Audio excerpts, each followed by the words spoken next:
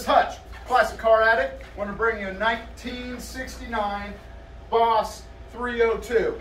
Now this is a real deal Boss 302. It's got a Marti report, magnesium wheels. It's got the, of course, your Calypso orange. It's got your stripes. It's got your black interior. And the best thing about it, of course, it's got your Boss 302. Now if you take a look at this, this thing is just absolutely beautiful. He's really tried to get it down exactly the way that it was when it came from the factory. It is not the correct block. That one was destroyed and not rebuildable. But this one is just absolutely beautiful. He even went down through and did all the little letterings, everything back to original as it would come off from the factory. So everything that you have here is exactly the way it should be. Take another look into, I've had a few people ask me exactly what the carb is. So we'll just take it in to exactly what the carb is, and if we can get kind of a close-up right here of these numbers, go right in there. It is the correct carb. It is coated correct. The heads are coated correct. The intake's coated correct, and it really is done right. We have, mostly everything is correct as the way it was from the factory. So we'll just go through everything on the vehicle. We have more than 150 photos online, classiccaraddict.com, and you can go through on here, and we'll go through a test drive, do an exterior walk around out in the sunlight and the interior, and tell you what it's all about. Thanks for watching.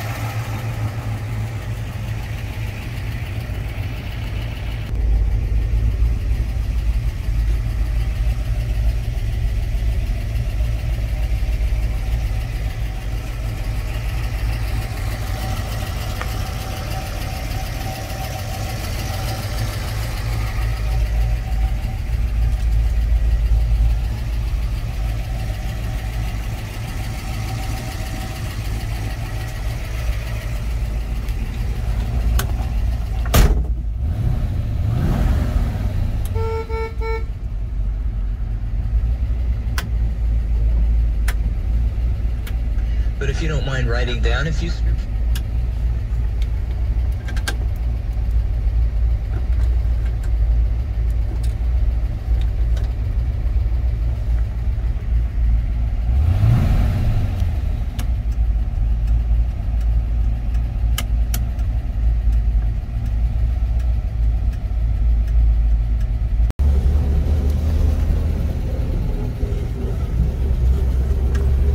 Like this one has been loaned and forgotten there in the back.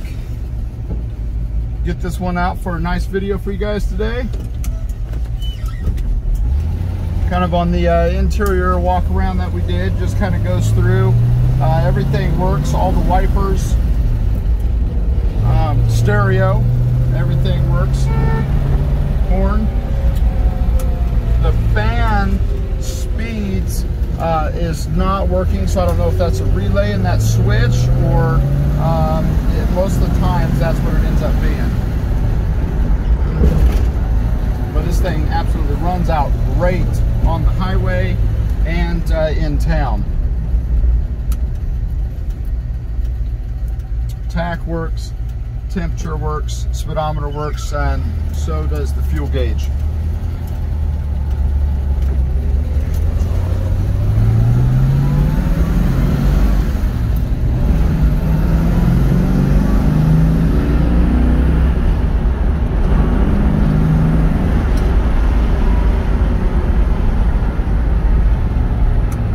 Runs out real well.